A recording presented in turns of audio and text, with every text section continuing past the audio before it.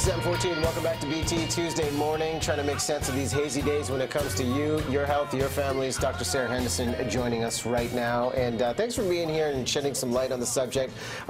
Given the reality we've seen over the last few days, today feels much better. What are the health consequences for family, for kids, and for the elderly?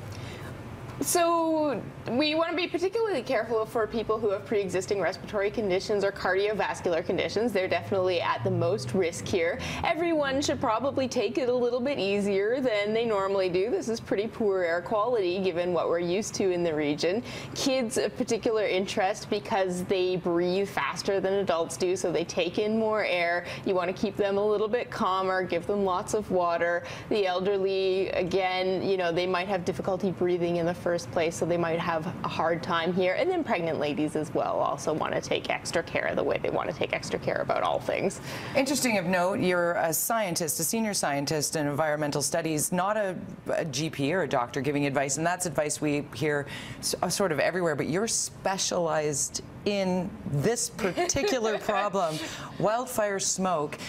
We're not used to it, but this might be the first of many times we might see this in the city. So I've been studying the health effects of forest fire smoke in BC since the 2003 event in Kelowna, where we had very smoky conditions throughout the interior for much of the summer.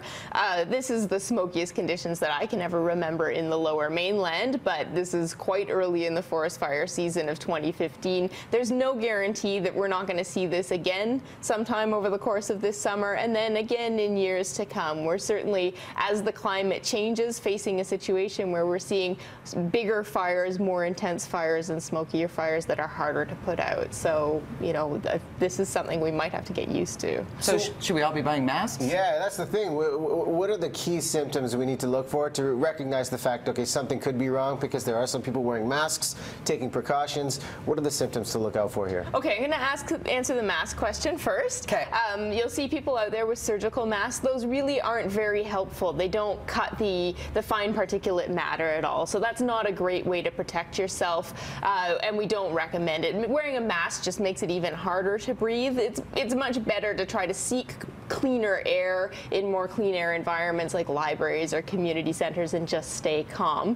And your question was about, I'm sorry, remind me. About the symptoms, because you can feel like, okay, you feel overwhelmed by the hazy smoke, but when do you really know that something is off? So if you have a respiratory condition, you know that something's off. If you're having wheezing and you're having a hard time getting that wheezing under control or coughing under control, that's when you need to start following the next steps of your respiratory action plan. But everybody, like yesterday I was coughing all day and it was because of the smoke, and I'm a totally healthy individual. So, everybody might have watery eyes, a bit of a headache, a bit of a cough, and that's just normal. That's your body trying to cope with this higher level of air pollution. So step one, just if you're having those minor reactions that you say are fairly normal, water, get into a situation where it might be a cleaner air scenario. Yeah, exactly. Water, take it easy, get into cleaner air for a little while if you can. That'll give you a bit of respite from the outdoor situation.